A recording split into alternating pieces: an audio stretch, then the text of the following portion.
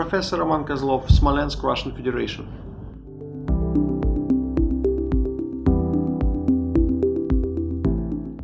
Well, in general, antibiotics are unsustainable resource for human beings.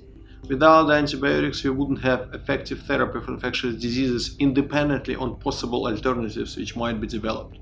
That is why it's extremely important to conserve the power of antibiotics, not to go to era before antibiotics.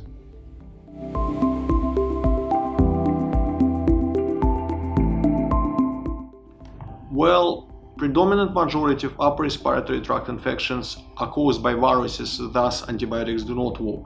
There are some exceptions, for example, tonsillitis, pharyngitis caused by group A streptococci, where antibiotics are required. But in majority of cases, there is no need in antibiotics, and symptomatic therapy might help in quite substantial percentage of cases.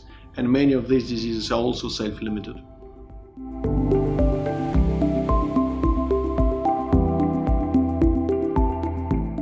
I think in the recent years there was a substantial global efforts in order to conserve power of antibiotics.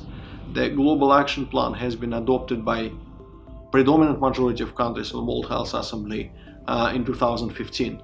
And I think globally we need to do just one thing: to implement this Global Action Plan with support of WHO and other organizations involved in these activities. And what is the most important from my standpoint of view is certainly political will, with the support of the governments of the countries who signed this declaration and provided support to Global Action Plan.